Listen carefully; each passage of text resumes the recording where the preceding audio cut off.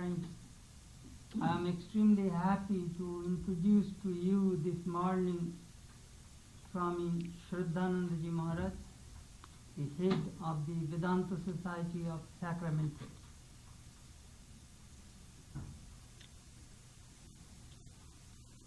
He is a very respectable monk of our order.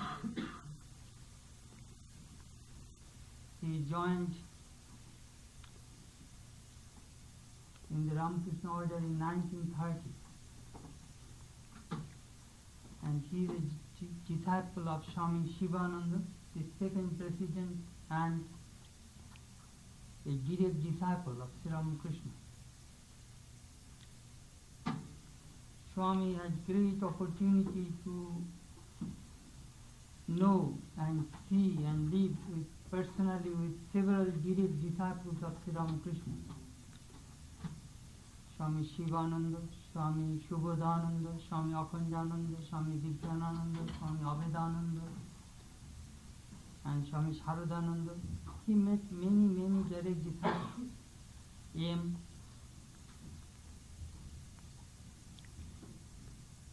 And he is a brilliant writer in our language, also in English. He wrote many books in Bengali, and in English his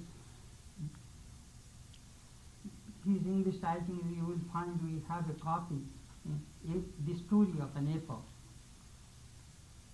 The Swami, after his final vows, became the secretary, private secretary of Swami Virajananda, who was a disciple of Holy Mother and a monastic disciple of Swami Vivekananda, and who was the president of our order also. Afterwards, he became the editor of Udbodhan magazine, which was started by Swami Vivekananda in 1898. He was a very successful editor and a great writer. Then he was sent to San Francisco in 1957 as an assistant of Swami Ashokananda. When Ashokananda died, the San Francisco Center had two branch centers, Berkeley and Sacramento. All centers became independent. So Swami took the charge of the Sacramento Center. From 1970, he is the head of that center. And I have very respect for the Swami because I know him when I was a schoolboy. And he was very affectionate toward me.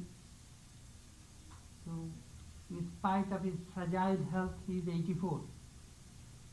And he has some physical difficulties.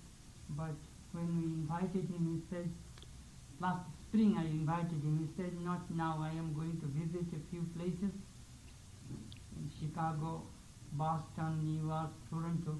I shall come to St. Louis in fall. Swami visited St. Louis Center many times. He came, you remember, during the Golden Jubilee in 1988. Then when Swami Prasad Prakashananda Ji passed away in 1979, Swami came to attend the memorial service. And I am really happy that Swami is with us this morning. And his topic will be My God, My All. Swami Shraddhananda. This is all right? Yes. They are not taking any Video? video? Yes. No escape from video? No. That takes out the freedom. You have your freedom. Say it first. Om Asato Ma Sadgamaya Tamaso ma jyotirgamaya mrityaramaya mritangamaya avirmayedhi rudrayate dakshinangamukham te namam pahi nityam te namam pahi nityam te namam pahi nityam. Lead us from the unreal to the real. Lead us from darkness unto light. Lead us from death to immortality. Reveal to us thy resplendent truth, and evermore protect us, O Lord, by thy sweet and compassionate face, by thy sweet and compassionate face, by thy sweet and compassionate face.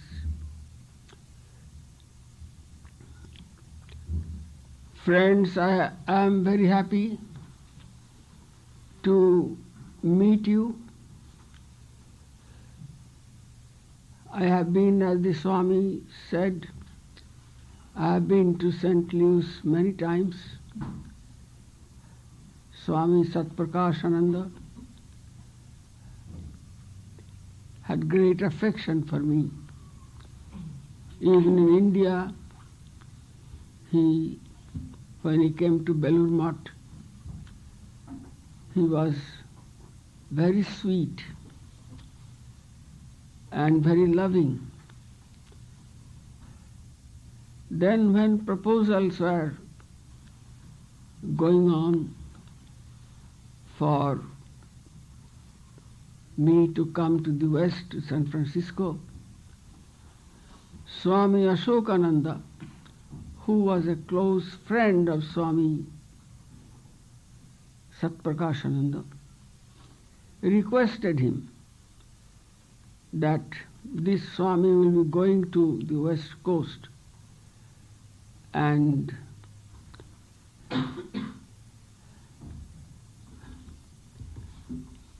he does not like to go. His argument is that he had great sympathy for the communists.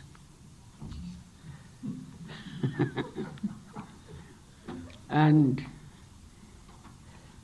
it will not be very pleasant for him because that was the regime when communists were very much oppressed, you should say. And my sympathies are with them on the best side of communism. I do not approve of their atheism or for anti-religious, but as a social force and the equality, these things appeal to me very much. Then Swami Ashokananda requested, when Swami Satprakashananda once visited India, you know, that you will be meeting Swami Shraddhananda. He is not willing to come, but he has great respect for you and you also love him, and please try to persuade him. And coming to America is a blessed opportunity for the followers of Vivekananda, because Swami Vivekananda himself spent more than about 4 years in two installments. First he came in 1893, as you know, then again he came in 1899. So please try to give him a good picture of America. He has an obsession that America is anti-communism and But he is not, we being the members of the Ramakrishna order, we cannot go into politics. See? Let the communists be as they do, but what is that to him? He is going for the preaching Vedanta. And so why should he hesitate? He should remember the great disciples who came after Swami Vivekananda. Swami Trigunatita came, and Swami Abhedananda came, and so he should not hesitate like that, try to persuade him a little. So one day Swami Satprakashananda was staying in the Institute of Culture, and I had to go there for a weekly Gita class. And so he met him, and I saw his 2 suitcases, I think, were spread over, and many articles were Indian articles, saris, this, that. He said, even though sometimes he had a very boyish temperament, like a boy. But you see, I had gone for shopping, and I have brought these things, and the devotees there in St. Louis, I would present them to each, and even if it is an handkerchief, Indian handkerchief, they will appreciate it. That is why I have bought these things for present to the St. Louis devotees. Then he came to the point. Well, I hear that you don't like to go to America. Well, America is not a terrible place. You will see the same atmosphere in our ashramas. In every ashrama, you will see devotees, you will see the shrine, you will hear the music, the devotional music. We sing here, and the American people are very sweet people, very generous and very cordial. They will receive you very cordially, and you would not miss India. When you go to the America, you will see every ashram has an atmosphere of our Indian culture. So like that, he gave me some encouragement and some push. That worked. See? So eventually, I had to come to this country in 1957, as the Swami said. And first I was in San Francisco, and then I met Swami Satprakashananda in Belur Math, also on a conference he went, and Institute of Culture. So this St. Louis Center with his association is very, you can call it a sacred place of pilgrimage for me. See? And so I am very happy that I had the opportunity, and the strength, my strength was fast going away. For 3 years I was very ill, but I do not know why. Somehow my health took a good turn, and at present I am able to walk and climb steps and meet devotees, lecture like this. Some of my activities I can continue. So this morning, the subject announced is "My God, my all." This is a quotation, you could say, not a written quotation, but is well known. Those who have studied the life of Saint Francis of Assisi will remember that he had a friend, dear friend, who wanted to test Saint Francis. all that he is doing and all, whether it is real or fake. He wanted to spend one night with him. In the daytime you go here and you may pose as a saint, but what happens in the night? What do you do at night time? I want to... he did not tell him explicitly, but I want to spend one night in your company. So Saint Francis said, all sure, you're always welcome, everyone is welcome. So this gentleman, he went and he had a simple meal. Saint Francis's meal was a little stew. And he would address his body. And he used to call his body brother ass.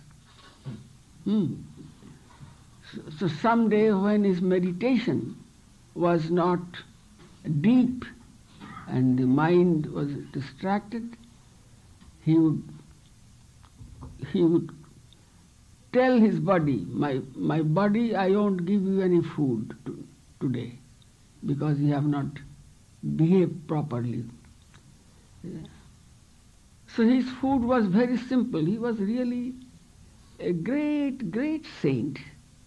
You do not find any flaw in his character except that he shared the dogmatism of the Catholic religion.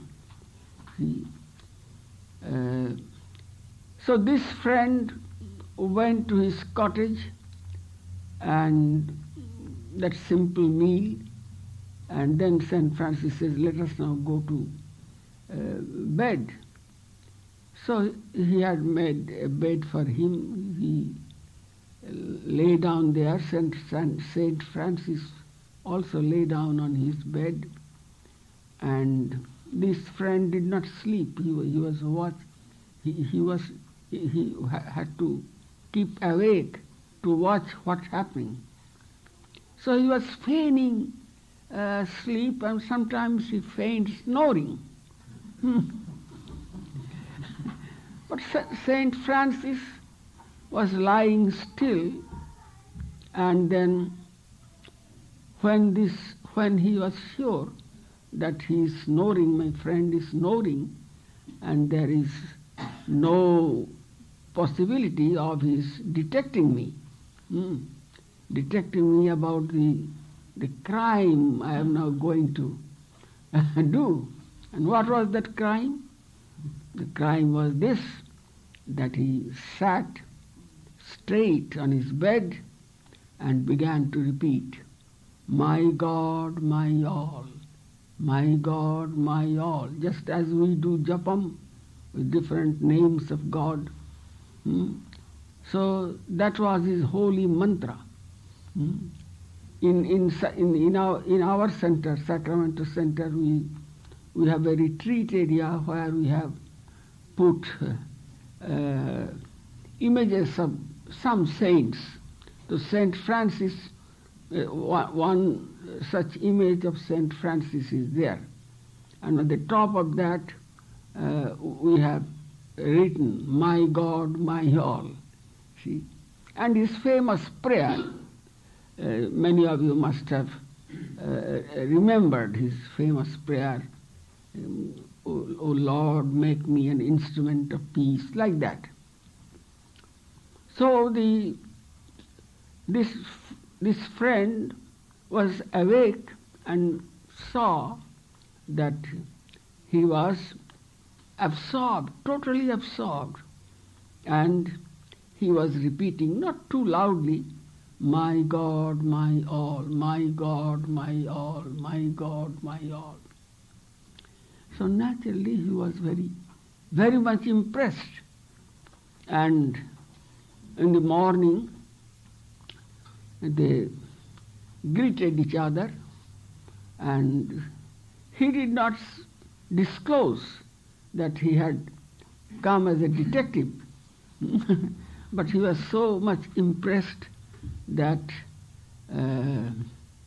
he became a close friend and great helper in because Saint Francis, as you know, he wanted to build a church and all. He was also a man of action, besides being a contemplative. Now this expression, my God, my all, is really an expression, a powerful expression of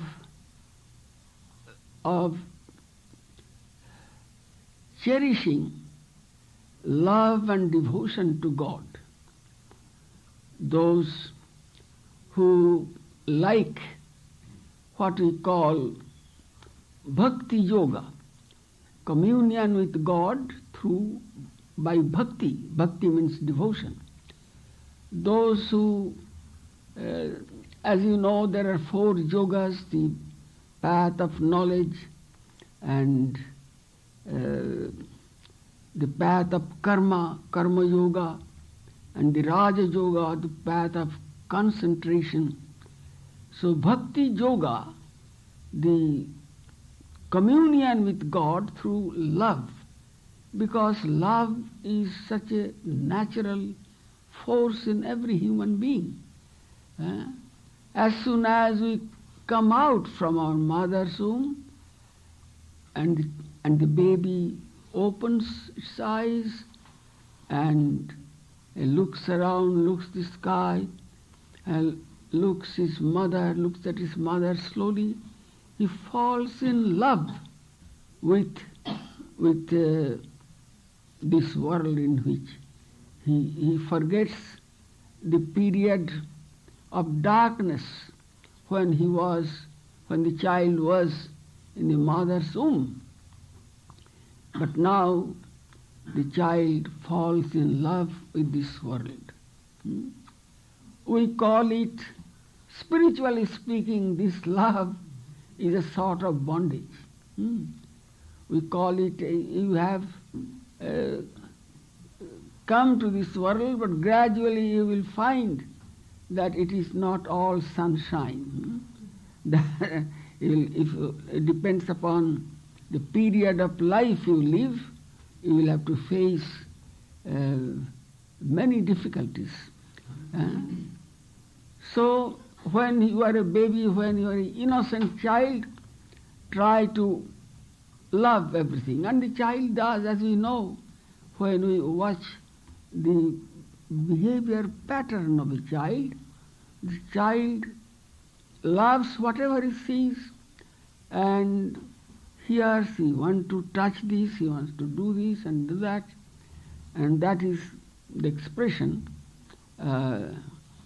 of love we begin to experience even from our birth. As soon as we are born, love works in us. And that love goes on as we grow. We fall in love with many things. When we are for going to school, we have to fall in love with going to school. We fall in love with sports, different games, and different friends, different relations. And slowly the tie of love binds us. Spiritually speaking, we say that is spiritually speaking, it is bondage. There have been, in Indian mythology, there is a very beautiful story about Sukadeva, who was a great saint. Sri Ramakrishna, you will find in the Gospel of Sri Ramakrishna, he was mentioning the name of Sukadeva. Along with Sukadeva, he mentioned some other famous ancient sages, mythological, half-mythological characters like Narada, then Sanat Kumara, but he gave a very prominent place to this sage whose name was Sukadeva. He was the narrator of the Bhagavatam. It is a long story. I should not go into the details. Many of you, I believe, know the story of Sukadeva. But it so happened he was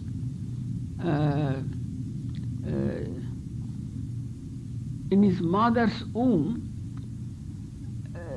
Even then he was a Jnani. You see, he had full knowledge and he refused to be born. But the Almighty had a purpose. When He sends something to this world, the Almighty God, the all-knowing God who is responsible for creation. And so Sukadeva, he was, they say, that he refused to be born. So, and he was in meditation. And for him, the dark region of the mother's womb was not a very bad thing. The worst thing would be to come into this world and face all the difficulties of this world. No end to human difficulties, our sorrows, our sufferings, our contradictions in life. So he refused to be born. Then in higher regions in where the gods have their offices, they had a consultation. How to get this Sukadeva out of his mother's womb? Because he has a mission in his life. He has to do something great. And so if he if he hides himself, conceals himself in his mother's womb, then the plan of God will fail. So they requested the great mother, the Mahamaya, the Shakti of Brahman, who is behind this play of this world. Creation, preservation, and dissolution, the three movements, the three sides of this cosmic movement of life. Things come, things stay, and things dissolve. It is going on from the beginning. We need not take too critically the idea of the Bible that the world was created just several thousand years ago. But according to our Hindus, the world has no beginning. But it has an end for the person who is blessed with having great love for God or knowledge of his true self. Then he is freed from this Maya. But till then, he is surrounded Maya. Every day we are inviting fetters around us. You see? So the gods requested Mahamaya, the great Shakti, the great mother, who is bringing us the Chandi, who is a book of, like Gita. The Chandi is the book for the Divine Mother. And there are so many prayers there. So their mother is extolled, that it is Mother Shakti, Mother's power, with whom God is doing all that he is doing. So they prayed to Mother for just for one moment, 1 second or 2 seconds, you cast a spell on this boy who is living in the womb. His father was a famous sage, Vyasa, the sage Vyasa, who was the writer of 18 Puranas and who was the writer of the Gita, and he was an ancient sage called Vyasa. So Mahamaya did that, cast a spell on this child, on this boy. By that time he was 14 years old. Now how he emerged from his mother's womb is a mystery. It is for modern surgeons to investigate, to make research by what method that child, 14-year-old child, was to come to be born. Anyway, he was born. And as soon as he was born, his 2 minutes were over. So he had his wisdom, and he ran straight. The description we find in the Bhagavata Purana. After being born, he ran straight, and his father began to run after him. "Oh son, come back, oh son." And very poetically, we have the description in the Bhagavata Purana. The father Vyasa, he is running after this son. "Oh son, please come back, don't go away, don't go away."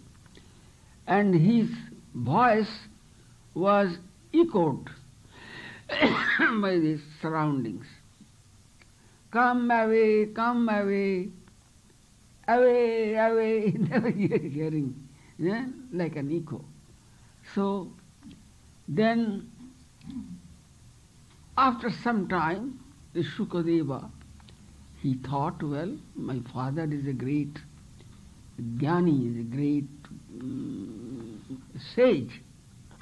So I should not hurt his feelings, though I know that I have to face the troubles of holding an earthly body. So he came back, and then the God's plan began to work out. He became a student of his father, and the father taught him all the knowledge possible of the Vedantic knowledge, knowledge of the Puranas, knowledge of life and death. All these things he learned from his father. And there are many stories about Shukadeva, but the image of Shukadeva in the Indian mind, and so also in the mind of Sri Ramakrishna, was that he is the personification of love of God and also knowledge of Brahman. So Sri Ramakrishna would quote that Shukadeva, people like Shukadeva, they had experienced God in so many ways, and it so happened that he, after having his scriptural education from his father sent him to the King Janaka, because King Janaka, though he was a householder, but he was renowned, a jnani.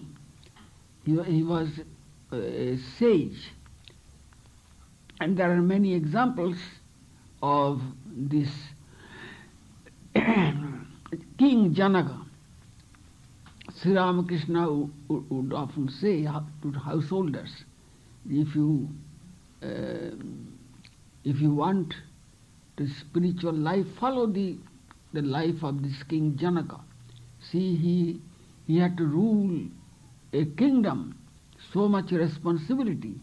At the same time, he had the time for spiritual things. He used to meditate and teach others. The Shukadeva was sent by his father. I have taught you many things, now you, as a demonstration of what I have taught, you go to King Janaka and you will see that how he has put the Vedantic knowledge in his life. So Sukadeva went there and found that Janaka, there were some students, they were listening to Upanishads from the King Janaka. At the same time, there was somebody shouted, "There is fire, there is fire, there is fire." And King Janaka rushed to his palace, but these 4 or 5 brahmacharis, they had, after their bath, they had hung their loincloth, wet loincloth, in a rope, then in a line. And they rushed to save their loincloths.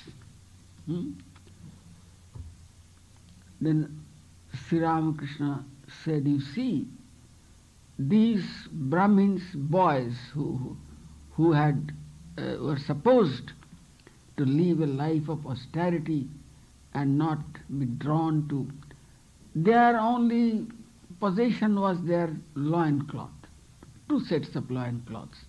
And when they heard about fire, they wanted to save that. But King Janaka, he was calm and quiet. He said, even if the whole of the kingdom of Mithila, that was the kingdom where he reigned, even if the whole kingdom of Mithila burns away, it does not affect me."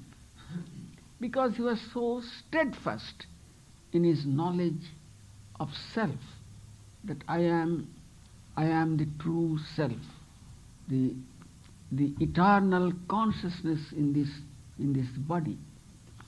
And so this story is an example of this.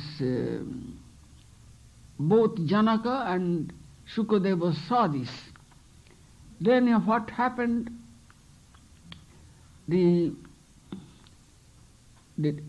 Another age came, the age of, we read in the Mahabharata the story of the Pandavas and the Kauravas. They fought each other, and eventually the Pandavas had to suffer exile for 14 years.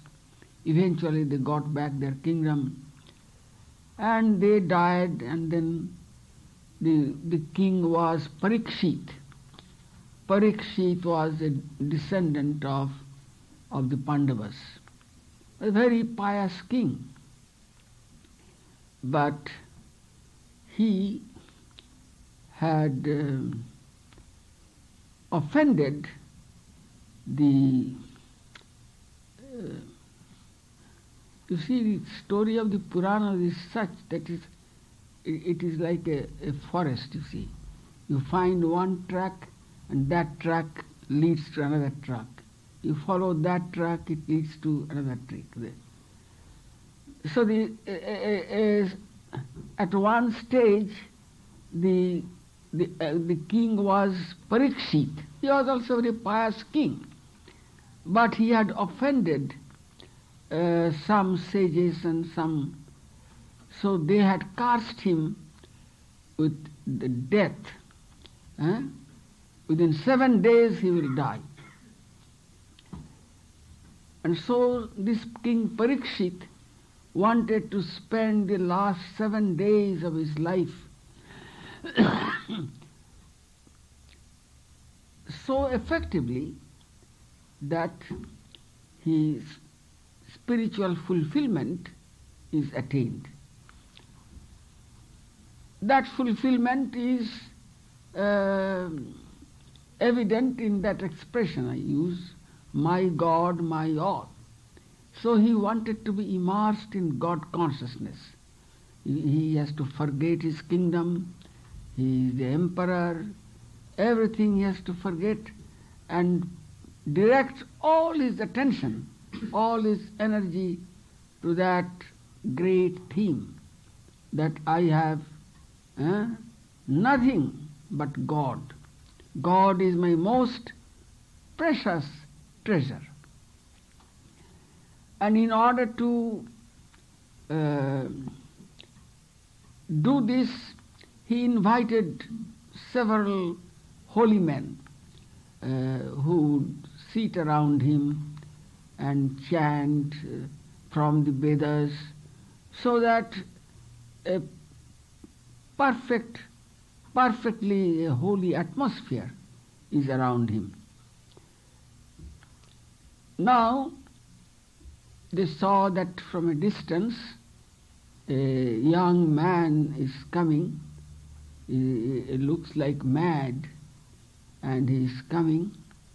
That was Shukadeva. Shukadeva was wandering and spending his time and waiting for the call from God, because he was told that he was born for a great mission. So he came to the scene, and then King Janaka, King Parikshit and others recognized him. Here is our great sage.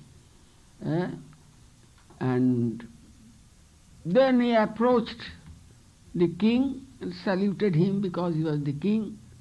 And the king said that this is my fate. I have been cursed that I have only 7 days of my life.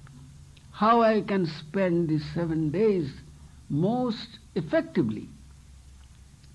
Then Shukadeva says, I will tell you the story of the Bhagavatam, the story of the life story of Sri Krishna and the life story of your ancestors, and how Sri Krishna came as a divine incarnation and fulfilled his mission.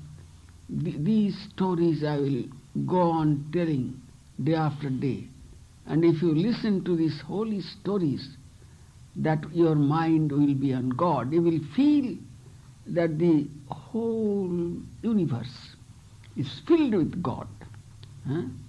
God is not in a distant place, but God is sitting in the throne of your heart. And when you listen to this my story, so Shukadeva began his story that is called Bhagavatam. See, and this Bhagavatam is the most important Purana. His father Vyasa was a prolific writer. It was he who wrote the Mahabharata, and Gita is a part of the Mahabharata, and other Puranas also is ascribed to the sage Vyasa. So it was the mission of Shukadeva's life to tell the story of Bhagavatam. Bhagavatam is not merely Sri Krishna's story, but it is the story of many ancient sages, ancient kings. That is why it is considered to be the most important Purana. Though there are 18 Puranas, and all authorship is ascribed to the sage Vyasa. So that was Shukadeva. Now, Sri Ramakrishna said that it is very difficult for a person to attain self-knowledge, to be a jnani.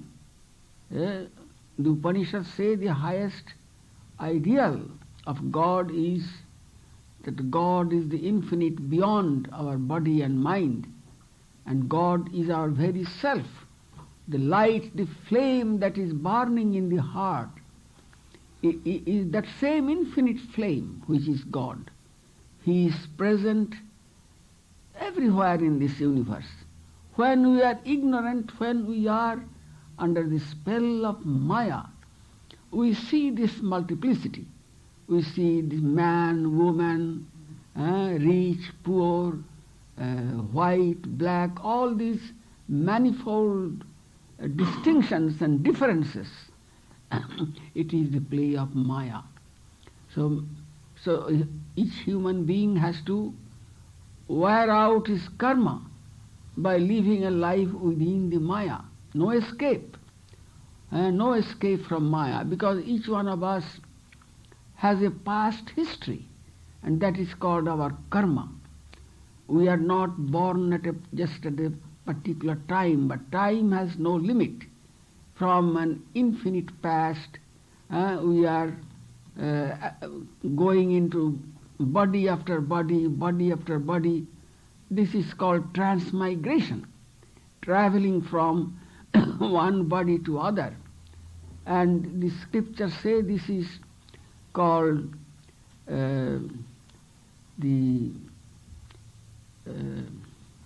this transmigration is not for a spiritual seeker. It is not a blessing. For some, it may be a blessing, because man has so many desires. So many desires, and how many desires you can accomplish in one life? The time limit of one life may be 60 years, 80 years, or 100 years, and if you are fortunate, and if you have money, and if you are in a rich country, then you can have open heart surgery, you can have transplantation of the heart, the modern methods, but still there is no escape from death. Death is sure to come one day. So this life is not all sunshine. At every stage, when you are young, when you are strong, you feel that you are the master of everything.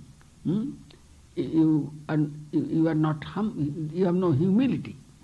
But as you grow old and old, one day you find your hair is turning grey, another day pain in the back, another day simultaneously pain in 4 teeth. There is no end of human troubles. And another day you find all your investment is gone, that both the banks have failed. And you had 4 children, 2 boys, and they were just waiting till they're 18. And when they're 18, then one son says, "Daddy, Mommy, goodbye." We are now free. We can take care of ourselves, and we shall occasionally come on Mother's Day and Father's Day and see you. You will prepare good food for us, and we may not have the time to wash the dishes. That also that also we have to do out of love. And the second boy also says a similar thing. And the daughters say, now we are independent. We will find our own husbands. Like that, the joy of the 4 children, when they were little, when they are young, the father and mother was so happy. But a time comes when the father and mother have to lose their children. Not that is the universal case, there are exceptions, but this is the state of our life. It is not all good and all healthy. As you grow older, you feel the brunt of this existence. Then you want to run away. But where will you run away? Where is the place? There is a place. For a devotee of God, a person who has tasted spiritual life. Now this beginning of spiritual life can happen in many ways. It can happen through some affliction, some great shock, when you hear that a person, your dearest friend, whom you believed so much, has has committed something by which he has a great loss of money. Like these great shocks of life we have, either from a person, either from a friend or from a wife, with great hope, a person marries a girl, then the marriage lasts for 3 years, then we are tired of this marriage and have divorce. Then the story is repeated after 6 years, another wife. And is it a very happy situation? You see, we cannot play on with love. Love itself is something divine. And so a spiritual seeker should not be blindly engrossed in the world. Sense enjoyment or enjoyment of through the senses, which is very limited. We cannot enjoy our sense life eternally. There is a termination. When we read the Katha Upanishad, the story of Nachiketa, the king of death, this boy, as you know, most of you must have known this story from the lectures and classes. This Nachiketa, he showed the fallacies of life. The king of death wanted to give him plenty of objects of amusement, but he denied that. He says what you call life is very short, a short time, and it is filled with so many perplexities and finally death. How can you escape that? So I don't tempt me with this gold or silver or women or all. I don't want anything. I want the answer to a question. And then the king of death, Yama, he is also the king of dharma, righteousness. He said, I will give you an access to heaven, heavenly life. No, I don't want anything of that. I want an answer to a question. What is that question? Well, I want to know what happens to man when he dies. Then he said, this is a very serious question. You are a little boy of 12. It is not for you. Take these toys, take this thing, that thing, and live as many years you want to live. 2000 years maybe. I will give you that span of life. It is in my... because I am the king of dharma, I am the king of death, so you can live a long, long, long life. Nachiketa says, no, I want the answer to this question. What happens to man after he dies? And so this king of death, who is the speaker, teacher in the Katha Upanishad, he began the topic of self-knowledge. How a man can discover within himself that great God. Normally we think that God is something external, who has created this universe and who is maintaining this universe and who is dissolving this universe. But he heard from the mouth of Yama that the real God, the true God, is like a prisoner. He is within you. This body, this mind, this life principle, prana, these are the walls of this prison. But if you are sincere, if you practice meditation, if you practice love of God, if you are ready to give up everything, there should be nothing that you can call your own. See, there now this mantra of Saint Francis comes, my God, my all. So there have been throughout history, there have been people, men and women both, who made that the ideal of their spiritual life. They found that they had enough of enjoyment. They had enough of living a life of contradiction. So they are able slowly to bring their mind away from these things of temptations. And the whole world is no longer a great world for them. See? Because through their meditation, through their spirit of renunciation, they experience the inner light, the inner joy, which is the joy of God. And they feel that this, what we call this universe, is nothing but God. Whatever in ignorance I desired, that was only God. It was God that I desired through, if I had desired money, if I had desired children, if I had desired this or that, fame, in God there is everything. If I can love God, if I can find that light, light of God within myself, then I do not lack anything.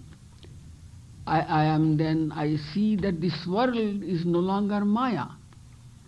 Till I have found that God within me, then I am bound. I am bound by many, many fetters. I am imprisoned in this body-mind system. But that I am a slave. But that miserable state goes away when I, through my desire and through my patience and perseverance, I begin to practice that mantra, my God, my all. Not that I have to run away from this world, but I have to declare that everything that I see, everything that I am attached to is nothing but God. I am surrounded by God. I am enveloped by God. God is within me, outside me. Even in my body, every organ is operated not merely by the physiological processes, but by the great God who is within, who is consciousness. Vedanta calls that Satchidananda. Even my 6 minutes. You go ahead, Mother. It's all right. It's all right. Even in this body, our senses are operating, our different organs are operating, but really all this power, all this Shakti is coming from God. So I will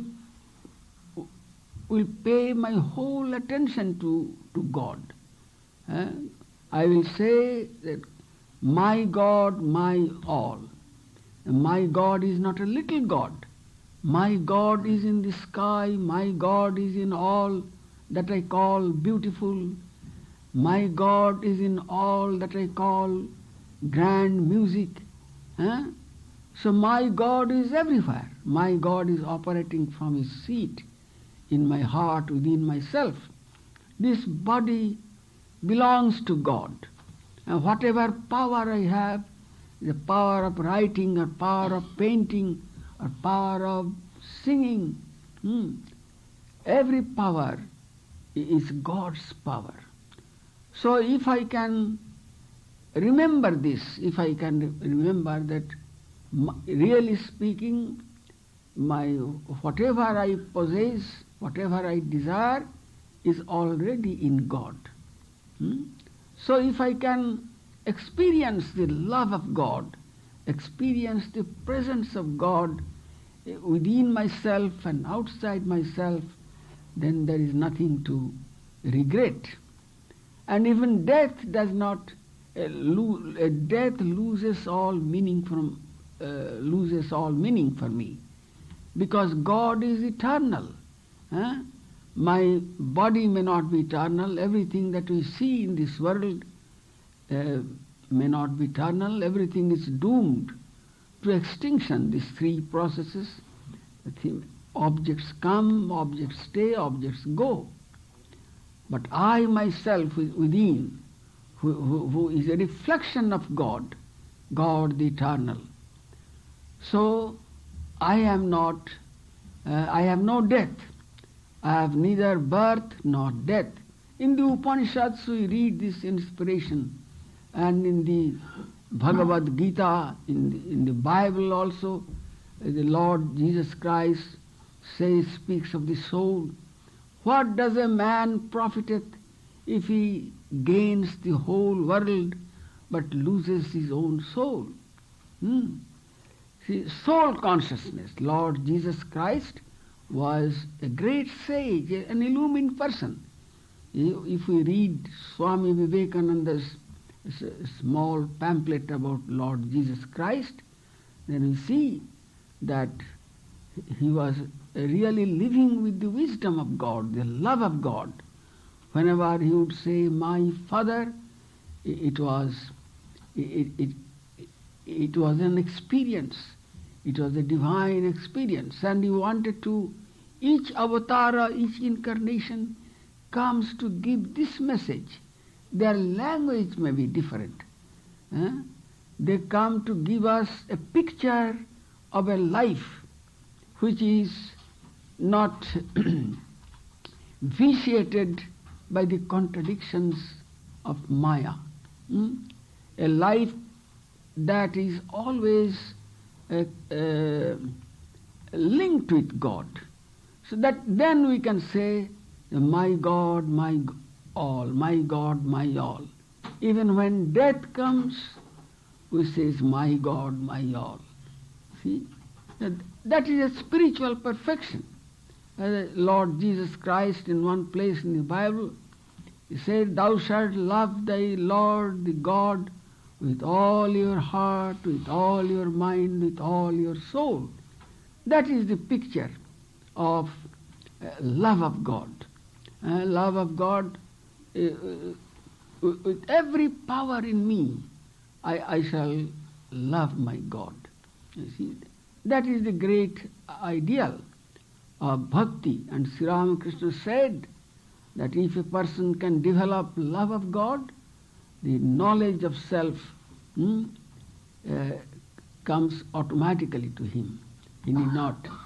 So Sri Ramakrishna very much stressed for the common man, a yogi who has time, who has renounced everything. He can go and to the Himalayas and he can spend 10 years or 12 years, but nothing will happen, you see, because he has not been able to say, my God, my all. He has that egotism. I am a yogi, I am meditating, and God is bound to come to me. No, God is not bound to come to you by compulsion. God by a policeman's ticket. So this love can be practiced slowly through our life, through our actions, and if we can taste that love, then this world becomes a wonderful place of God. We are not afraid of death, we are not afraid of anything, and we feel that all the time we are with God. God can never forsake me, I cannot forsake God. See? That is the great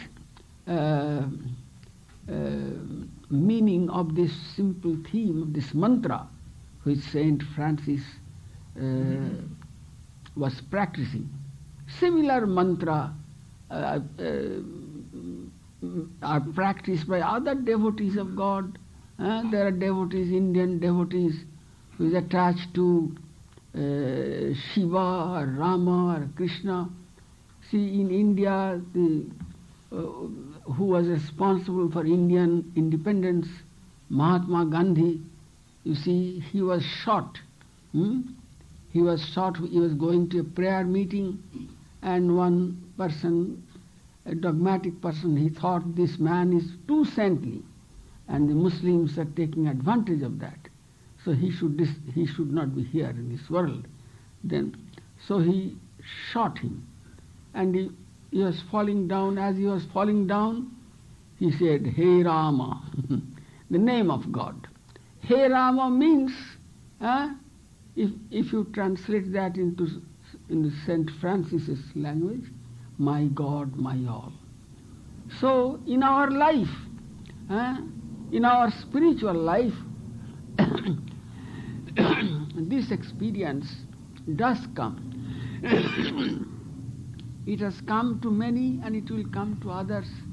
And we who are very serious in spiritual life, who have discovered the fallacies of the sense enjoyment, sense life, then this mantra, this devotion, you see, that the total devotion, that is the great power, and that is the great enjoyment and the great satisfaction in our life. Thank you.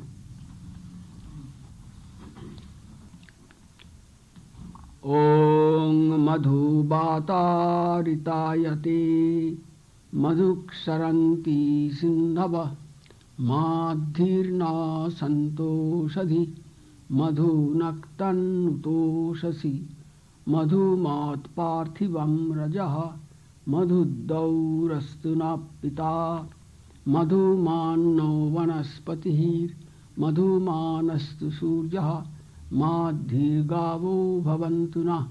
Om madhu, madhu, madhu. Sweet blow the winds, and the very oceans give forth blessedness. May the herbs and plants bring us health and happiness. Sweet unto us be the nights and dawns. May every particle of Mother Earth be charged with blessing, and may the heavens shower us with benediction. Sweet unto us be the noble forest trees. Sweet unto us be the shining sun. Sweet unto us be all living creation. Om, sweetness, harmony, peace.